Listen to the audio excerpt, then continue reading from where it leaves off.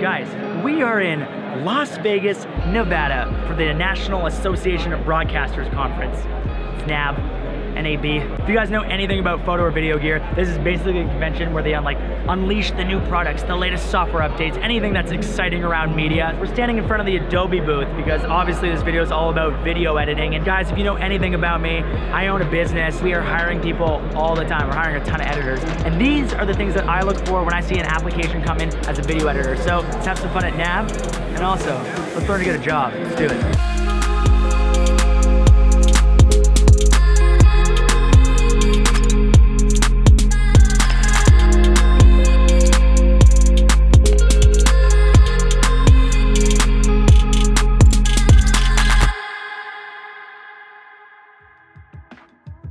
Does the editor understand story? It's great if you're a technical editor, you can work fast, that's obviously a plus, but I want you guys to make good creative decisions. I want to hand an edit off to you. I want you to know the pacing, I want you to know the flow, I want you to look at the script and understand the stories. So fundamental, number one, understand story as an editor and practice that. That's the biggest thing we look for when we're hiring an editor.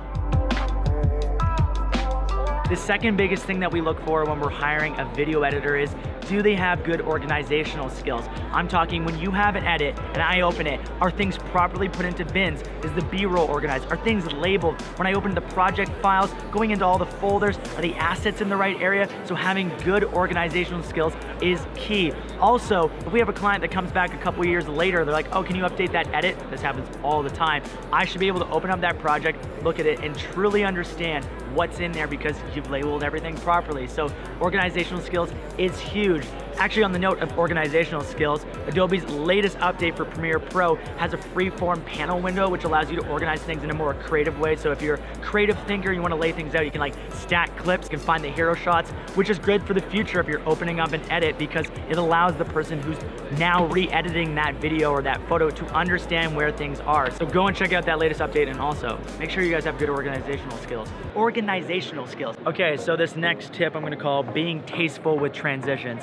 Number one, I feel like it's pretty self-explanatory because it's very easy to add a lot of transitions to your clips. I don't want to just be seeing Luma fade, zoom transition for every single transition. It's cool when you guys have a bit of understanding of speed ramping and all these other effects, but one of the biggest things is understanding when and where to use them. Sometimes a simple cut is all that's necessary. So yes, know these things, understand motion graphics so you can add little text pieces. Those things are good, but don't overdo it because it actually looks bad.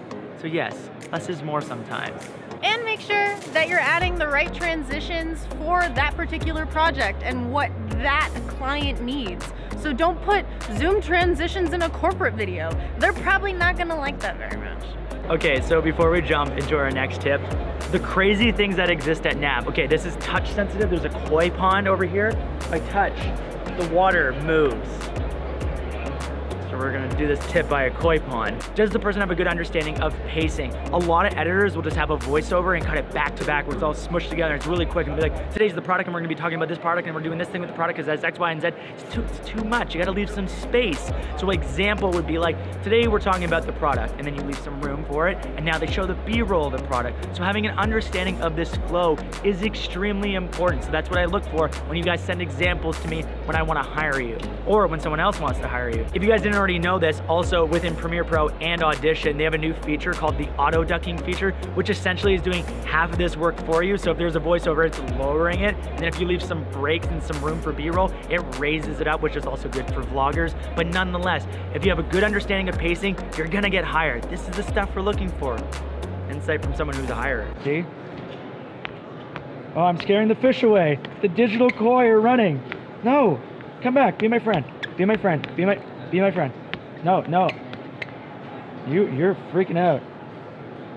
I like those guys. I need one of these in my place. It's like I'm part of the basketball game. One of the other things that we really look for is somebody who has a brief understanding of a few of the other programs such as After Effects, Audition, maybe it's Photoshop, Lightroom. Yes, be specialized in your one area. For your video editor, definitely understand Premiere or whatever video platform that you're using. Then the second one would be like After Effects. We really love when people have like motion graphics, they can add a few effects in there. The more that you know, the more value you can add to a company, and you're gonna get hired more often because of that. Okay, when you're at NAB, it's almost impossible to find a place that's quiet, but vocal booth, I'm gonna go and record one of the talking bits in the vocal booth. Let's go there. Okay guys, it's much better in here. It's so quiet. It's so quiet, I can actually hear my own thoughts. And on that note, the next tip is making sure you guys deliver things on time.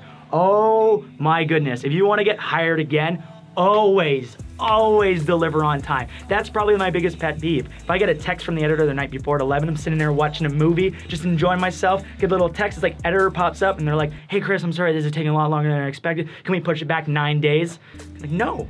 We're not gonna do that, editor. We're gonna lose that client if you end up doing that. So please make sure you guys deliver on time. And pro tip, if you really wanna impress your client or the person that you're working for or hired by, deliver it early, a few hours early. That'll make them super happy. That's what's gonna get you a job. Woo! Okay, my last tip, one of the big things here, I'll get nice and close so you guys can hear it, is shortcuts. There are shortcuts to make you a faster editor. Know them, understand them, study them so that you can create edits faster. The faster you can turn around things, the more in demand that you'll be.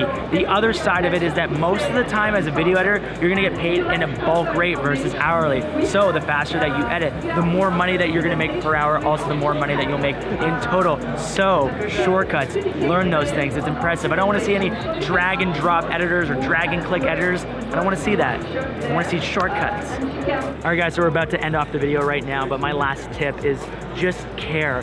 Get the updates, understand different things, get more knowledgeable, figure out the new trends in editing, because the more that you know, the more valuable you'll be to somebody that's hiring you. This is the stuff that we're looking for. We want somebody who really cares about the job and is gonna do a good job. So on that note, guys, that's the end of the video. If you guys like this video, please press like. It actually makes a difference. Subscribe. We'd love for you to join along, and we'll catch you guys in the next one. P.S. It's my birthday today. It won't be when you guys see this video, but we're gonna go celebrate in Vegas, and also to celebrate, presets, everything is 50% off for the next week, so treat yourself. All right, let's do Vegas. Peace.